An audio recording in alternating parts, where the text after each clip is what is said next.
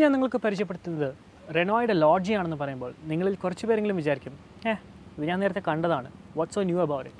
Well, there is something new about it. നമുക്കത് എന്തൊക്കെയാണെന്ന് നോക്കാം. Welcome to Dream Drive and we are driving the all new Lodgy Stepway today.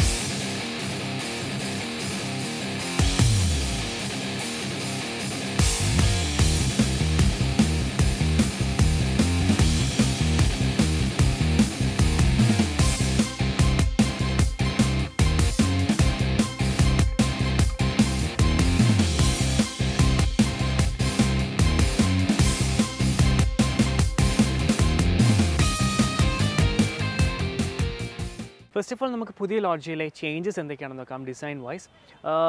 First impression is this Lodgy looks much better than the older one. എന്തുകൊണ്ടാണെന്ന് ചോദിച്ചു കഴിഞ്ഞാൽ നമുക്ക് പഴയ Lodgy ഒരു മൊത്തത്തിലൊരു ഉരുണ്ട ഷേപ്പ് ആയിരുന്നുവെങ്കിൽ ഇപ്പോൾ അതൊരു കുറച്ച് ക്യാരക്ടർ ലൈൻസും എഡ്ജി ഡിസൈനും ഒക്കെ കൊടുത്ത് കുറച്ചുകൂടെ സ്പോർട്ടി ആൻഡ് അഗ്രസീവ് ഫീലാണ് നമുക്ക് ഈ പുതിയ Lodgyയിൽ നിന്ന് കിട്ടുന്നത്. അതിന് പ്രധാന പങ്ക് വഹിക്കുന്നത് ഈ ഒരു ഗ്രില്ലും ബമ്പറും തന്നെയാണ്. ബമ്പറിലും ഗ്രില്ലും പ്രധാനമായ കുറേ ചേഞ്ചസ് വരുത്തി അല്ലെങ്കിൽ കുറച്ച് അഡീഷൻസ് ഒക്കെ കൊടുത്തു മനോഹരമാക്കിയിരിക്കുകയാണ് പുതിയ Lodgyയിൽ. അതുകൊണ്ട് തന്നെ കൃത്യമായി പറയാം നമുക്കതിന് കുറച്ചും കൂടെ സ്പോർട്ടിനെസ് നമുക്കിപ്പോൾ ഫീൽ ചെയ്യുന്നുമുണ്ട്. ഫസ്റ്റ് ഓഫ് ഓൾ നോക്കിക്കഴിഞ്ഞാൽ നമുക്ക് ഈ ഗ്രില്ലിൽ കുറച്ച് ക്രോമിയം ഇൻസെർട്സ് ഒക്കെ കൊടുത്ത് കുറച്ച് മനോഹരമാക്കിയിട്ടുണ്ട്. ഈ ഒരു ഡിസൈൻ പാറ്റേൺ നമ്മൾ നേരത്തെ റെനോയുടെ വാഹനങ്ങളിൽ തന്നെ കണ്ടിട്ടുണ്ടെങ്കിൽ പോലും ഈ ഒരു Lodgyക്ക് അത് വരുമ്പോൾ കുറച്ചുകൂടെ ഭംഗിയേകുന്നുണ്ട്. നേരത്തെ Lodgy വെച്ച് കമ്പയർ ചെയ്യുമ്പോൾ കുറച്ചുകൂടെ ഭംഗിയായിട്ട് തോന്നുന്നുണ്ട്. കുറച്ചുകൂടെ സ്പോർട്ടിനെസ് കൂട്ടിയിട്ടുണ്ട്. ആ ഒരു ക്രോമിയം ഇൻസെർട്സ് ഒക്കെ നൽകി കുറച്ചുകൂടെ ലക്ഷൂറിയസ് ഫീലിലേക്കും അത് കൊണ്ടുവരുന്നുണ്ട്. നേരത്തെ നമ്മൾ കണ്ട പോലെ തന്നെ ഈ ഗ്രില്ലിൻ്റെ സെൻറ്റർ പോർഷനിലായി വളരെ വലുപ്പത്തിൽ തന്നെയാണ് ഇത്തവണയും ലോഗോ നൽകിയിരിക്കുന്നത്. പിന്നെ ഏറ്റവും എടുത്തു പറയേണ്ട പ്രധാനപ്പെട്ട മാറ്റം ഈ ബമ്പറിലാണ്. ബമ്പറിൽ നമുക്ക് സെൻട്രൽ ഒരു സ്കിഡ് പ്ലേറ്റിൻ്റെ രീതിയിലൊക്കെ ഒരു ഫിനിഷൊക്കെ കൊടുത്തുകൊണ്ട് അതൊരു ഓഫ് റോഡ് വാഹനം അല്ലെങ്കിൽ പോലും ഒരു സ്കിഡ് പ്ലേറ്റിൻ്റെ രീതിയിൽ അങ്ങനെ ഒരു ഡിസൈനൊക്കെ കൊടുത്ത് ഒരു ക്രോസ് ഓവർ സാധാരണ നമ്മൾ ക്രോസ് ഓവർ വാഹനങ്ങളൊക്കെ കാണുന്ന പോലെ അല്ലെങ്കിൽ ഓഫ് റോഡ് വാഹനങ്ങളൊക്കെ കാണുന്ന പോലെ ഒരു സ്കിഡ് പ്ലേറ്റിൻ്റെ ഡിസൈൻ കൊടുത്തിട്ടുണ്ട് ഈ വാഹനത്തിൽ. അതുകൊണ്ട് തന്നെയാണ് കുറച്ചും കൂടെ ഒരു സ്പോർട്ടിനെസ് നമുക്ക് ഈ വാഹനത്തിൽ ഫീൽ ചെയ്യുന്നതും വളരെ ഭംഗിയായി തന്നെയാണ് അതും ഡിസൈൻ ചെയ്തിരിക്കുന്നത്. അതിന് കുറച്ചുകൂടെ ഒരു സാധാരണ കാണുന്ന സ്കിഡ് പ്ലേറ്റ്സിനേക്കാളും കുറച്ചുകൂടെ മാറ്റമൊക്കെ വരുത്തിയിട്ടാണ് അതും ഡിസൈൻ ചെയ്തിരിക്കുന്നത്. പിന്നെ നമ്മൾ നോക്കിക്കഴിഞ്ഞാൽ ഹെക്സഗണൽ രീതിയിലുള്ള ഒരു ഹണി കോംബ് വർക്കിംഗ് എയർ ഡാംസും കൊടുത്തിട്ടുണ്ട്. വളരെ വീതിയുള്ള ഹെക്സഗണൽ ഡിസൈൻസ് ആണ് കൊടുത്തിരിക്കുന്നത്. അതും വർക്കിംഗ് എയർ ഡാംസ് തന്നെയാണ്. നമുക്കത് ഷോയ്ക്ക് വേണ്ടി മാത്രം വെച്ചിരിക്കുന്നതല്ല. So it's very effective. പിന്നെ നമ്മൾ നോക്കിക്കഴിഞ്ഞ് കഴിഞ്ഞാൽ ബമ്പറിൽ കുറച്ചും കൂടെ വലുപ്പം തോന്നിക്കുന്ന രീതിയിൽ തന്നെ ഡിസൈൻ ചേഞ്ചസ് വരുത്തിയിരിക്കുന്നത് ഏകദേശം ഈ ഒരു ഭാഗത്തായിട്ടാണ്. അതായത് ഫോഗ് ലാമ്പിന് ചുറ്റും നമുക്കൊരു ഫൈബറിൻ്റെ കവറിങ് വരുന്നുണ്ട്. അത് കുറച്ച് മുഴച്ച് നിൽക്കുന്ന രീതിയിൽ തന്നെയാണ് കൊടുത്തിരിക്കുന്നത്. അത് കൊടുത്തിരിക്കുന്നതിൻ്റെ ഒരു പ്രത്യേകത എന്ന് ചോദിച്ചു കഴിഞ്ഞാൽ നമുക്കിത് ഫ്രണ്ടിൽ നിന്ന് സ്റ്റാർട്ട് ചെയ്ത് ഏറ്റവും ബാക്ക് വരെ പോകുന്ന രീതിയിൽ തന്നെയാണ് ആ ഒരു പോർഷനും ഡിസൈൻ ചെയ്തിരിക്കുന്നത്. അതുകൊണ്ട് തന്നെയാണ് തോന്നുന്നു ഈ ഓവറോൾ വാഹനത്തിന് മൊത്തം ലുക്ക് വൈസ് നോക്കുമ്പോൾ കുറച്ചുകൂടെ ഒരു സ്പോർട്ടി ആൻഡ് അഗ്രസീവ് ലുക്ക് കിട്ടുന്ന കുറച്ചുകൂടെ മാസീവായി ഈ പഴയ Lodgyയിൽ നിന്നും പുതിയ Lodgy.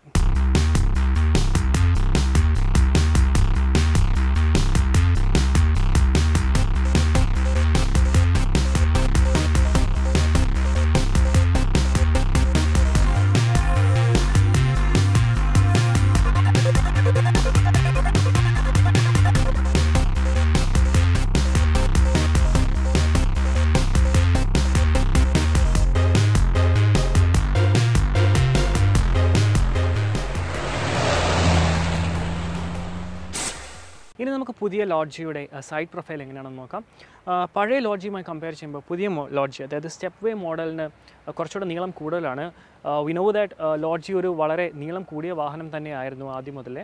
ഇപ്പോൾ ഏകദേശം ഒരു 20 മില്ലിമീറ്റേഴ്സ് കൂടുതൽ വന്നിരിക്കുകയാണ് സ്റ്റെപ്പ് വേ മോഡൽ. പക്ഷേ എന്നാലും നമ്മൾ ഓവറോൾ രൂപം നോക്കുമ്പോൾ നമുക്ക് പെട്ടെന്ന് മനസ്സിലാക്കാൻ സാധിക്കുന്നുമില്ല. നമ്മൾ സൈഡിലെ ഏറ്റവും പ്രധാനപ്പെട്ട മാറ്റങ്ങൾ പറയുകയാണെങ്കിൽ ഫസ്റ്റ് ഓഫ് ഓൾ ഞാൻ നേരത്തെ പറഞ്ഞിരുന്ന ആ ബമ്പറിൽ നിന്ന് സ്റ്റാർട്ട് ചെയ്യുന്ന ആ ഒരു ഫൈബറിൻ്റെ ക്ലാഡിങ് അതൊരു ബാക്ക് വരെ പോകുന്നുണ്ടെന്ന് ഞാൻ നേരത്തെ പറഞ്ഞിരുന്നു. ഏകദേശം ഇങ്ങനെ കുറച്ചുകൂടെ മസ്കുലർ ഫീൽ നൽകി ഫെൻഡേഴ്സിൻ്റെ മുകളിലൂടെ വന്ന് താഴെ കൂടെ ബാക്കിലേക്ക് പോകുന്ന ഒരു രൂപമാണ് നമുക്ക് കാണാൻ സാധിക്കുന്നത്. ഈ സൈഡിൽ വരുമ്പോൾ അതിന് മുകളിൽ ഒരു ക്രോമിയം ഇൻസേർട്സ് ഒക്കെ നൽകി ഒരു ക്രോമിയം സ്ട്രിപ്പൊക്കെ നൽകി കുറച്ചുകൂടെ മനോഹരമാക്കിയിട്ടുമുണ്ട്. ഡോറിൻ്റെ ഭാഗത്തായിട്ട് ഒരു ക്രോമിയം ഇൻസേർട്സ് ഒക്കെ നൽകി കുറച്ചുകൂടെ മനോഹരമാക്കിയിട്ടുമുണ്ട്. പിന്നെ എടുത്തു പറയേണ്ട ഒരു മാറ്റം എന്ന് പറയുന്നത് നേരത്തെ 15 ഇഞ്ചിൻ്റെ അലോയ് വീൽസ് ആയിരുന്നെങ്കിൽ ഇപ്പോൾ അത് 16 ഇഞ്ചസ് ആണ്. അത് തന്നെ കുറച്ചുകൂടെ വലുപ്പം നൽകുന്നുണ്ട് വാഹനത്തിന്. പിന്നെ എടുത്തു പറയേണ്ട മറ്റൊരു കാര്യം എന്ന് പറയുന്നത് നമുക്ക് ORVMസിൽ നമുക്ക് ടേൺ ഇൻഡിക്കേറ്റേഴ്സ് വരുന്നില്ല. I don't know why they could have given that to. കുറച്ചുകൂടെ പ്രീമിയം ഫീൽ നൽകുമായിരുന്നു. പിന്നെ നോക്കിക്കഴിഞ്ഞാൽ നമുക്ക് റൂഫ് റെയിൽസ് എന്താ പറയുക ഒരു ഡാർക്ക് മെറ്റൽ ഷെയ്ഡിലുള്ളൊരു റൂഫ് റെയിലും നൽകുന്നുണ്ട് പുതിയ സ്റ്റെപ്പ് വേ ലോഡ്ജിയിൽ. ഇത്രയുമാണ് സൈഡിൽ നിന്ന് നമുക്ക് പ്രധാനമായി എടുത്തു പറയേണ്ട മാറ്റങ്ങൾ.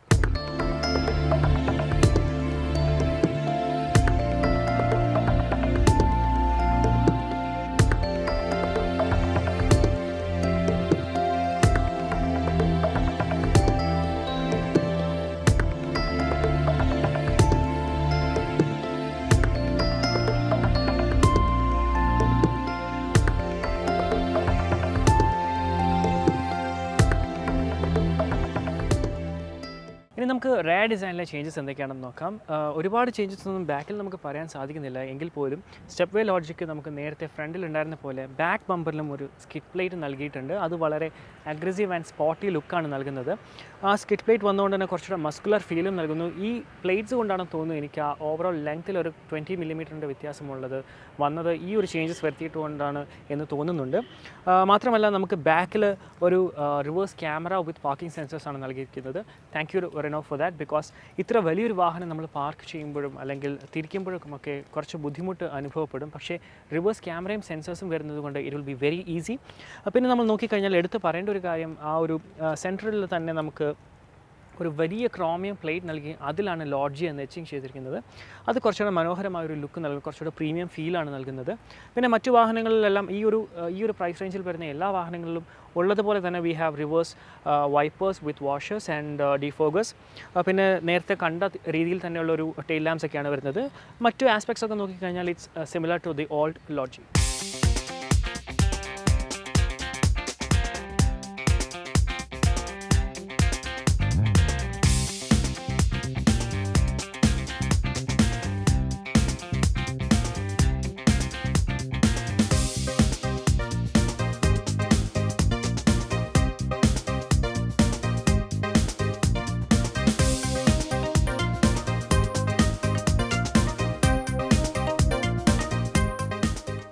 ഇനി നമുക്ക് ലോഡ്ജിയുടെ ബൂട്ട് സ്പേസ് എത്രയാണെന്ന് നോക്കാം. ഏകദേശം 207 liters ഓഫ് ബൂട്ട് സ്പേസ് ആണ് ലോഡ്ജിക്ക് വരുന്നത്. നമുക്കൊരു 1300 liters നമുക്ക് എക്സ്പാൻഡ് ചെയ്യാനും സാധിക്കും. ബാക്ക് ഏറ്റവും റെയറിൽ 50-50 സ്പ്ലിറ്റ് സീറ്റ്സും സെൻറ്റർ റോയിൽ 60-40 സ്പ്ലിറ്റ് സീറ്റ്സുമാണ് വരുന്നത്.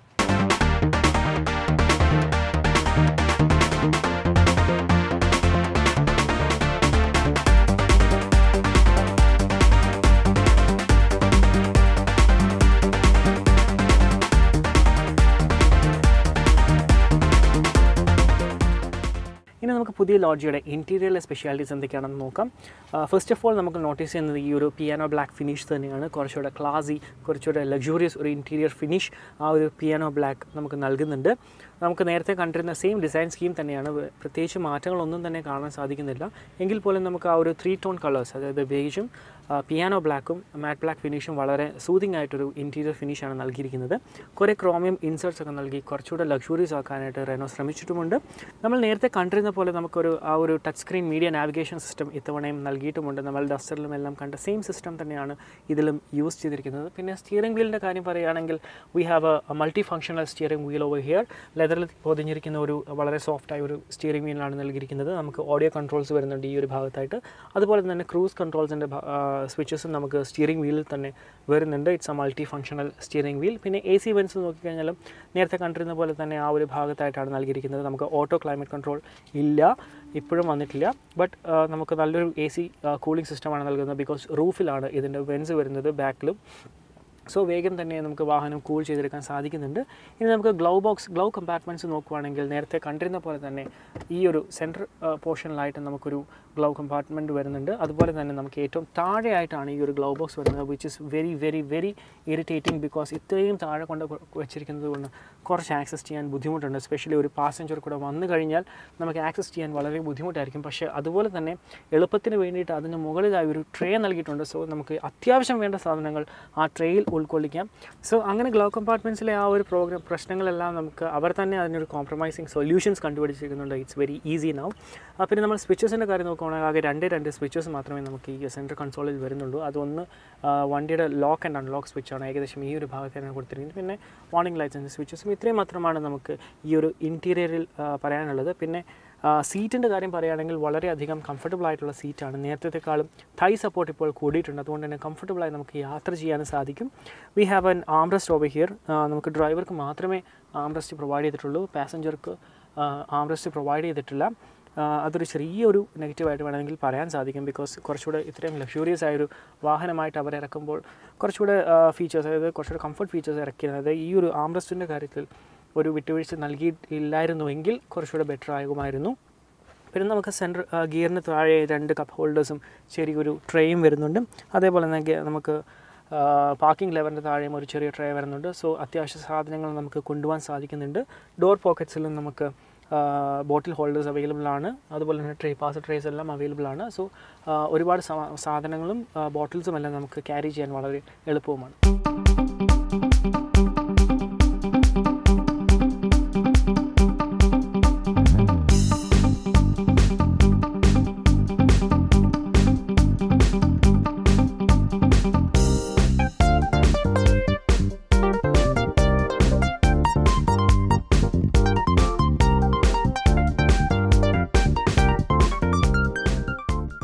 ഇനി നമുക്ക് സെക്കൻഡ് റോ സീറ്റിലേക്ക് നോക്കാം. The seats are very comfortable. നേരത്തെ ഞാൻ പറഞ്ഞിരുന്നു, നേരത്തെ ലോഡ്ജിയേക്കാളും കുറച്ചുകൂടെ തൈ സപ്പോർട്ട് കൂടുതലാണ് ഇപ്പോഴത്തെ ലോഡ്ജിയുടെ സീറ്റുകൾക്ക്.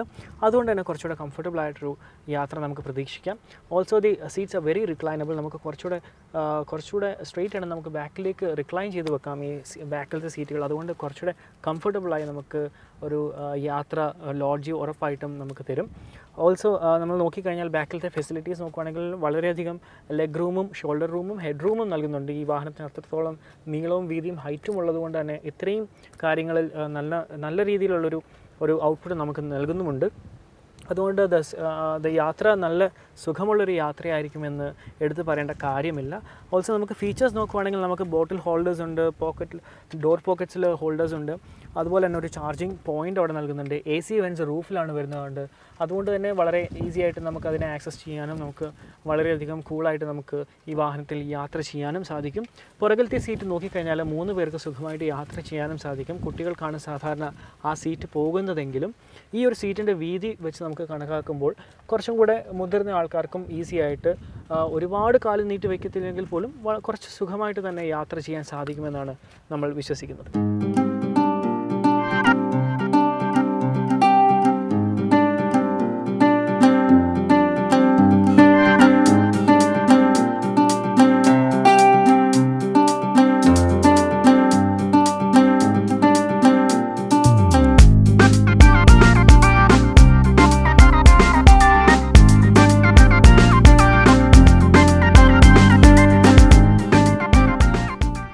ഡ്രൈവിങ്ങിലേക്ക് കിടക്കാം. നമുക്ക് മൊത്തം 2 എഞ്ചിൻ ഓപ്ഷൻസ് ആണ് വരുന്നത്. എഞ്ചിനിൽ കാര്യമായ മാറ്റങ്ങളില്ല, അതായത് 1.5 ലിറ്ററിൻ്റെ എഞ്ചിൻ തന്നെയാണ് 2 വേരിയൻറ്റിലും വരുന്നത്. പക്ഷേ പവറിൻ്റെ കാര്യത്തിൽ 85 PS-ൻ്റെയും അതേപോലെ 110 PS-ൻ്റെയും 2 എഞ്ചിൻ ഓപ്ഷൻസ് ആണ് നമുക്ക് വരുന്നത്. നമ്മൾ ഡസ്റ്ററിൽ നേരത്തെ കണ്ടിരുന്ന സെയിം കൈൻഡ് ഓഫ് ഓപ്ഷൻസ് ആണ് വരുന്നത്.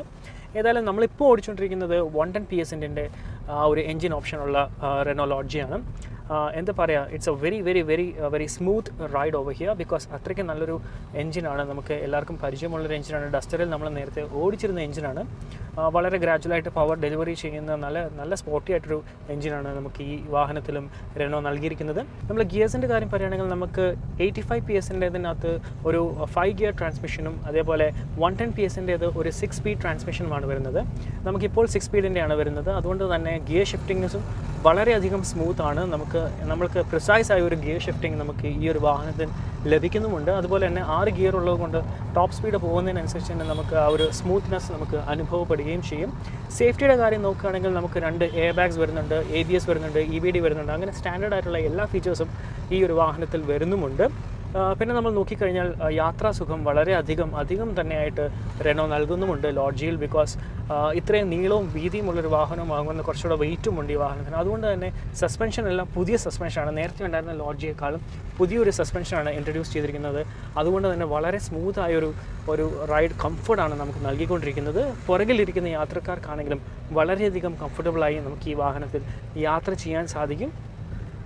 പിന്നെ നമ്മൾ നോക്കിക്കഴിഞ്ഞാൽ കൂടുതലായിട്ടൊന്നും എനിക്ക് എടുത്തു പറയേണ്ട ഫീച്ചേഴ്സൊന്നും ഒരുപാടില്ല, ബിക്കോസ് ഒത്തിരി ഫീച്ചർ പാക്ഡ് ഒന്നുമല്ല വാഹനം. പക്ഷേ ആവശ്യത്തിനുള്ള അത്യാവശ്യമുള്ള ഫീച്ചേഴ്സ് എല്ലാം തന്നെ പാക്ക് ചെയ്തിട്ടുമുണ്ട് റെനോ ഈ വാഹനത്തിൽ. വളരെ സോഫ്റ്റായ ട്രിമ്മാണ്, നമുക്ക് സ്റ്റിയറിംഗ് വീൽ വളരെ സ്മൂത്താണ്. സിറ്റിയിലാണെങ്കിൽ പോലും ഇത്രയും വലിയൊരു വാഹനം നമുക്ക് കൺട്രോൾ ചെയ്തുകൊണ്ട് പോകാൻ വളരെ എളുപ്പമാണ്, ബിക്കോസ് അത്ര ലൈറ്റായ ഒരു സ്റ്റിയറിംഗ് ആണ് നൽകിയിരിക്കുന്നത്. അതുപോലെ തന്നെ നമുക്ക് ഹെവി ആയി മാറിക്കൊണ്ടിരിക്കുകയും ചെയ്യുന്നതുകൊണ്ട് വളരെ ഈസി ആയിട്ട് നമുക്ക് ഹൈവേയിലാണെങ്കിലും ട്രാഫിക്കിലാണെങ്കിലും വാഹനം കൺട്രോൾ ചെയ്തുകൊണ്ട് പോകാൻ സാധിക്കും. മൾട്ടി ഫങ്ഷണലായ സ്റ്റിയറിംഗ് വീലാണ് നമുക്ക് വരുന്നത്, ഞാൻ നേരത്തെ പറഞ്ഞിരുന്നു.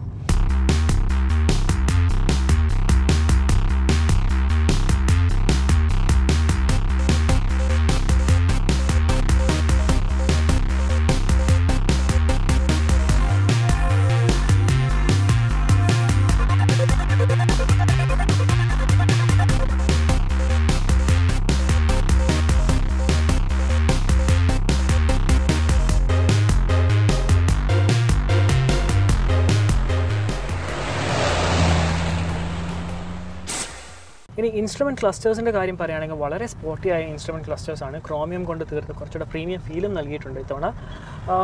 നോക്കുവാണെങ്കിൽ നമുക്ക് 2 ഡയൽസ് അനലോഗും മറ്റേത് ഡിജിറ്റലുമാണ്. മൾട്ടി ഇൻഫർമേഷൻ തരുന്ന ആ ഒരു ഡിസ്പ്ലേ വരുന്നത് നമുക്ക് ഡിജിറ്റലായും ബാക്കി 2 ടാക്കോമീറ്ററും സ്പീഡോമീറ്ററും നമുക്ക് അനലോഗായിട്ട് വരുന്നത്.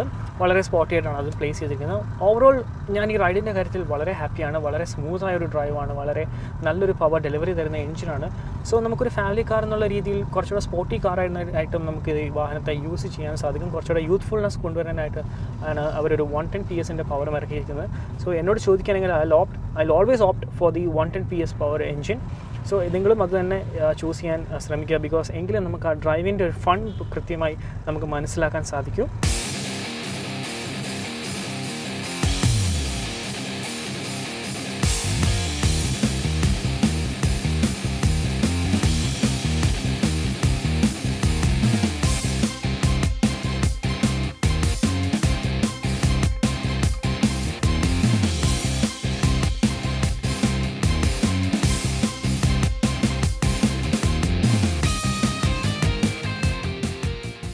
ഡ്രൈവിങ്ങിൻ്റെ കാര്യത്തിലായാലും കൺവീനിയൻസിൻ്റെ കാര്യത്തിലായാലും യാത്രാസുഖത്തിൻ്റെ കാര്യത്തിലായാലും അതേപോലെ തന്നെ ലുക്സിൻ്റെ കാര്യത്തിലായാലും ഇപ്പോൾ ലോഡ്ജി ഒരു പെർഫെക്റ്റ് മാച്ചാണ്.